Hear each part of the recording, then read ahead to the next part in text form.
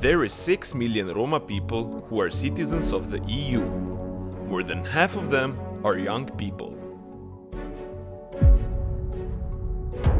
95% of young Roma observed or encountered discriminatory words, behaviors or gestures directed at Roma.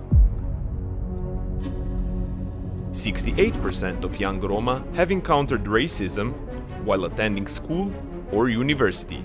65% of young Roma never heard of the Youth Guarantee.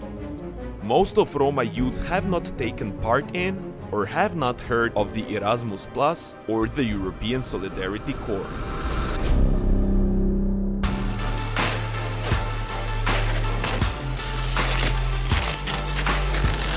I want to be equal.